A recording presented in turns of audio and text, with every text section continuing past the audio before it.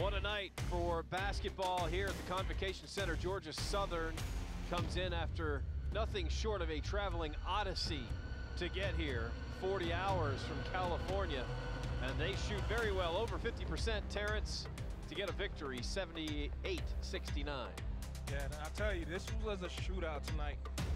They relied on Tukey Brown, and also later on, they had some more players that came and helped them with the win, but you could tell these guys was focused and they wanted this win tonight.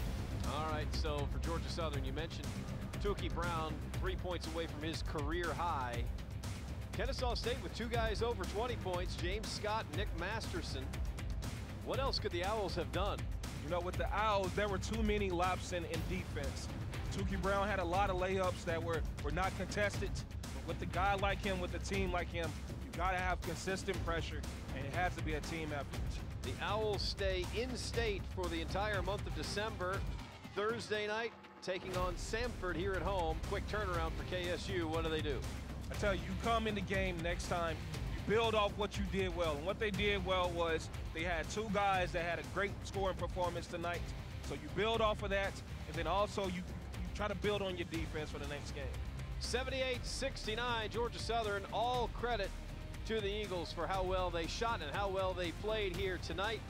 They go on the road to East Tennessee State. Kennesaw State at home on Thursday night. We'll see you then.